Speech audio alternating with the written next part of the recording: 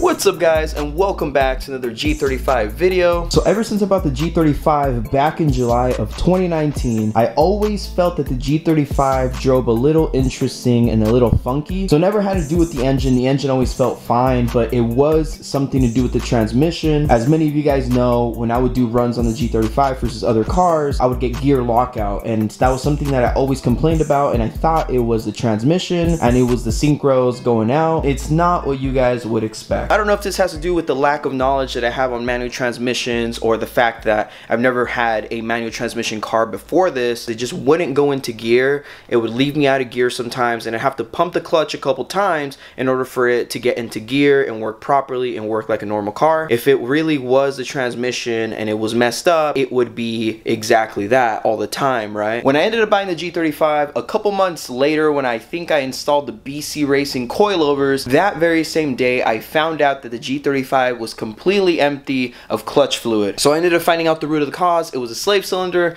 Ended up replacing the slave cylinder that's right next to the transmission. Everything was all good to go. No more leaks. Everything was fine. But I still felt that the pedal wasn't as good as it could have been or should it be. What if it's always been the clutch master cylinder, and because there was no fluid, the seals just ended up tearing apart because it was just riding on itself? So then I started thinking, sometimes it gets better, sometimes it gets worse. The pedal will feel amazing one day, the pedal will feel garbage the other day, and I'd have gear lockout. So that's what we're gonna be doing in today's video. I basically ended up kind of throughout the years realizing, I'm like, hey, I think the transmission's fine, and it's probably going to be the clutch master cylinder. So what we're gonna do in this video, install the clutch master cylinder, reassess how the car feels, how the transmission feels. Regardless, I am going to be replacing it with the CD09 since I already have it, and then along with that, I'll throw in some goodies like a new clutch, a new flywheel, maybe replace the rear main seal as well where I'm there. So with that story time and sharing how much of an idiot I am, let's go ahead and show you guys the part that we're going to be replacing in this video. So this is the clutch master cylinder, and as you guys can see, this little part right here connects to your clutch pedal. So when you push in the pedal, it basically pushes in this whole thing, and you have a seal inside here that is a rubber seal, so it will wear out with time, with use. So this is what we're going to be replacing in today's video. Not a hard install. You really just have to worry about this one, trying to make sure you don't strip out the nut. I know one of the symptoms is also that the pedal goes to the ground and does not come up by itself. I haven't had that issue, but again, I'm going to be replacing this even as preventative maintenance for the future, since I already have suspicions of it.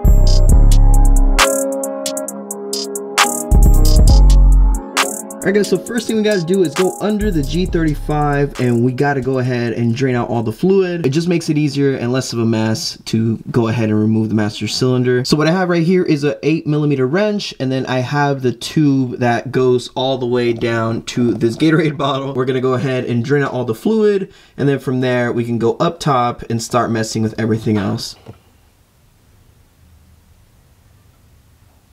So we're gonna go ahead and remove the hard line that is connected onto the clutch master cylinder. You guys can see I already have a flare nut wrench on it, so I'm gonna go ahead and remove it, and then we should be able to do everything else on the inside of the G35.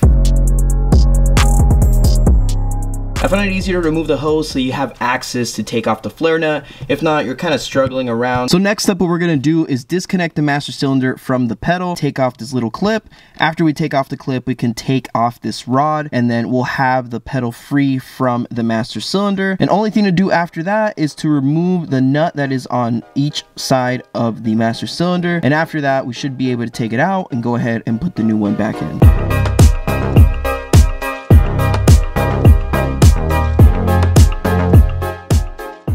Alright guys, with the clutch master cylinder removed, we can see the new one down here, and then we have the old one up here. So something I ended up doing is making sure that the old one and the new one were exactly the same length, so I wouldn't have any issues. The old one in comparison to the new one was 3mm longer, so I went ahead and made the new one 3mm longer because it was 3mm short. What I ended up doing is using this digital caliper to go ahead and measure from where the firewall would meet to the pedal. I went ahead and used it for both of the master cylinders to make sure they're exactly the same length. I was just gonna go ahead and install the clutch master cylinder, but I realized I also have a bench bleeding kit. I'm gonna go ahead and show you guys how to bench bleed your clutch master cylinder. Alright guys, so this is the setup that we're gonna have to be able to bench bleed the master cylinder. So essentially what we're trying to do is make make sure that we don't have any air and make it really easy for us to bleed the master cylinder and all the whole system for the clutch. So where the flare nut would be, you're gonna have this little guy right here, and it's gonna have a hose attached all the way into your reservoir. Once it's in your reservoir, you're gonna fill it up with fluid, and what you're gonna be doing is you're gonna be pumping where the pedal would be. You're gonna pump this, all the air is gonna go through here, go back into the fluid. I would recommend doing this just to ensure that you do everything right and you don't have to take this apart and bench bleed it later. So now with it bled properly, we're gonna go ahead and put the master cylinder back on the car, and we'll do everything in reverse order.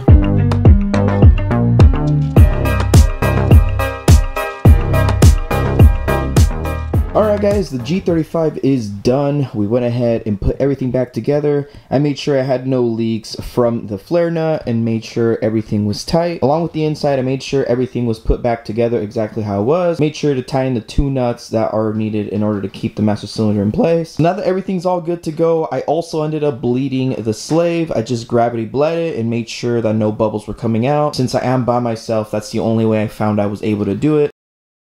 Alright guys, so it actually has been a couple weeks and I completely forgot to film the rest of the video. So I was looking back to my footage and I found out I never closed off the video. I never showed you guys how it felt afterwards. So like I said, a couple weeks later, the clutch master cylinder did help, but I will say it still kinda does the same thing getting into gear. Sometimes it's better than other times, and I think it actually is a transmission. So I've thought, and I was pretty sure that it was gonna be the clutch master cylinder, which I do think the transmission shifts are easier.